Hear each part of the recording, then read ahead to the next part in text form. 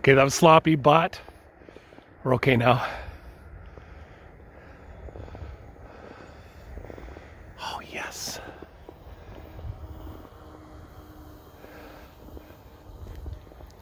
Mighty Mini Catalina.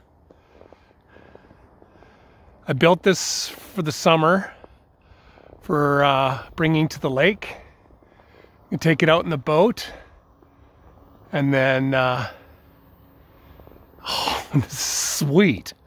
And then of course just plop it in on those nice days and do a little fly.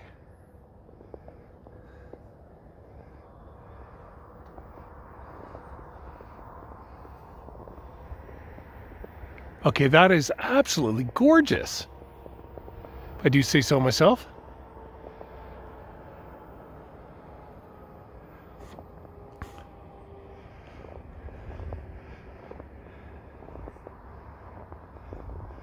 Carbon fiber braces on the pontoons and on the struts, the wing struts.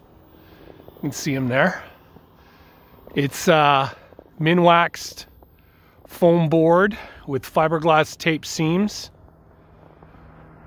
Uh-oh. Something happened there. Okay. Damn it. So, I wondered why it was, when it did what it did in the air there. So when I got up to it, there's not much damage at all. This is super easy fix stuff. But anyway, what happened was, take a look here. See those little nick marks on the battery cover? The props, there's so little movement. Look at the clearance there. Didn't even think about that. It was probably a little bit more, about like that, right?